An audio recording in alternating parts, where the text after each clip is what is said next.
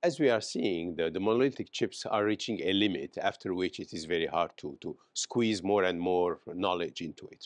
So rather, we can have smaller chiplets that can operate with each other. Cost-wise, it's more effective. Yield-wise, it's more effective. So there are a number of reasons. However, this is not new. We have seen MCMs in the past, we have seen system in package in the past, and so on. So this wave of single die versus multi-die, we saw it a few times already.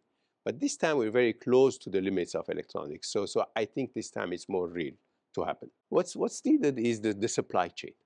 In order to have chiplets work with each other, of course, if they are from the same source, it's easier to handle. You control everything. You split your content into multiple dies. But the real chiplet industry would happen when it becomes like IPs. Different vendors of different chiplets will pull their chiplets to the market, and then the consolidators will come and pull them together. So there'll be chiplet providers and chiplet users.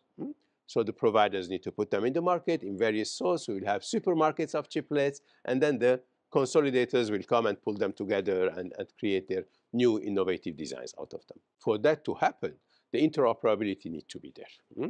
Interoperability not only functionally, but also making sure that the health of the entity at the end, the multi-die entity, is proper, right?